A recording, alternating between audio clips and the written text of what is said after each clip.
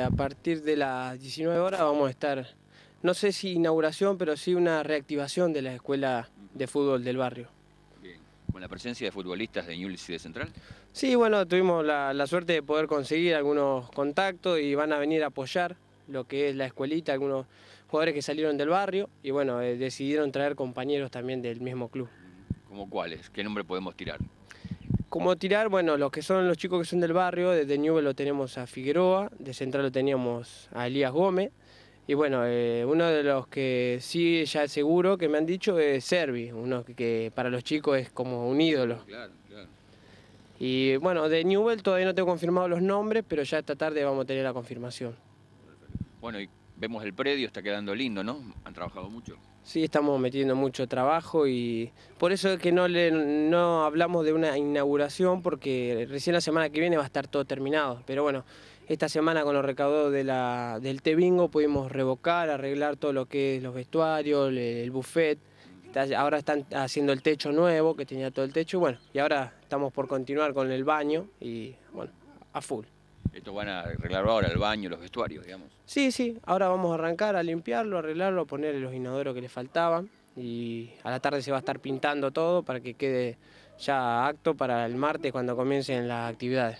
¿Cómo ha sido la repercusión con Roxana Gómez, con todo lo que se le dio de difusión en cuanto a la parte de inscripción? ¿Se llega el papá, se llega el chico al barrio, acá a la vecinal? Sí, el día lunes fue furor, vinieron muchos chicos a anotarse. Lo que estamos sorprendidos la cantidad de nenas. ¿Nenas? Muchas nenas, y cada 4 varones vienen 2 nenas a anotarse para la escuelita. ¿Para el fútbol femenino? Para el fútbol femenino, sí. Y lo que es la escuelita va a estar mixta. Van a estar participando niños y niñas también. Bien. El viernes a las 7 de la tarde. Viernes a partir de las 7 de la tarde vamos a estar acá con los chicos, con los jugadores, van a venir a sacarse fotos, a firmar. Queremos hacer como una conferencia y que los chicos le puedan preguntar cosas de su práctica, que quieren saber todo, a ver cómo van, con quiénes están, y bueno, eso es bueno para que los chicos estén enterados un poco.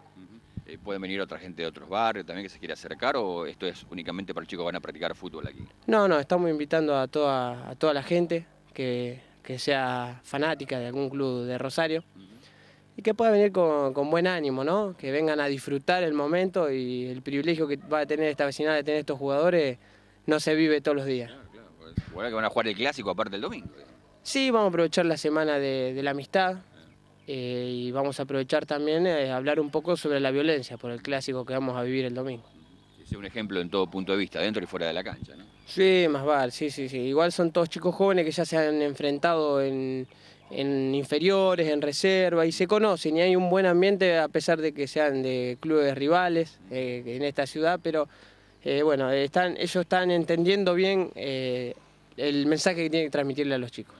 Bueno, el lanzamiento, el relanzamiento entonces del fútbol mixto, por llamarlo de alguna forma, ¿no? Sí, mixto. Y bueno, a partir del martes a las 18 horas comenzarán las prácticas, bueno, y los esperamos a todos el día viernes a las 17 horas, a las 19 horas para que vengan a compartir este gran momento que está pasando la vecinal.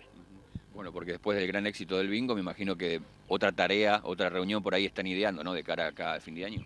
Sí, estamos, ya te digo, estamos proyectando. La idea es que comience rápido la escuela de fútbol, terminar el predio, que es iluminación, queremos cerrar todo bien. Y también estamos planeando todo lo que es el jardín, por eso de que queremos arrancar urgente con el jardín y bueno, vamos a seguir haciendo cosas para recaudar fondos, que la gente está colaborando mucho, la municipalidad también, vemos muchos chicos acá en el NAC que están pintando, emocionados, que ya falta muy poco para su comienzo. Muchas gracias. Muchas gracias a ustedes.